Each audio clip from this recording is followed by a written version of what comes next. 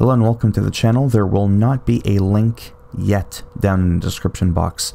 This weighs in at about 4.3 gigabytes, at least it did for me on PS4 Pro, and it's out for Xbox One, and I think it came out for PC a few days ago. Let's just get right into this. FIFA 20 Title Update 18, aka Patch 1.22 if you're on a PS4.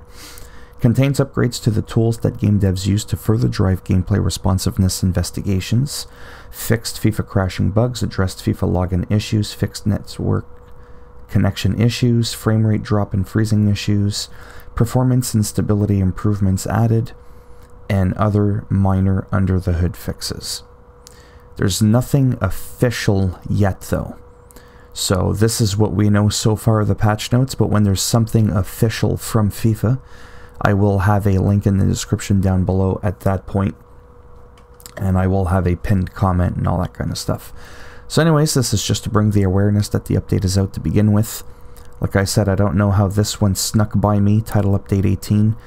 I'm usually on top of it because it comes out for PC first, and I looked at my YouTube channel and I have nothing on this. So if you have the game on PC, let me know roughly how long this update has been out for. Anyhow, take it easy. If you liked the video, give it a thumbs up. You didn't like it, give it a thumbs down. And I'll kick the ball in your nuts next time you play the game. And if you want to subscribe to the channel, I mean, did my voice just crack? I think it did. Anyhow, if you want to subscribe to the channel, naturally that would be great. But if not, thanks for stopping by anyways.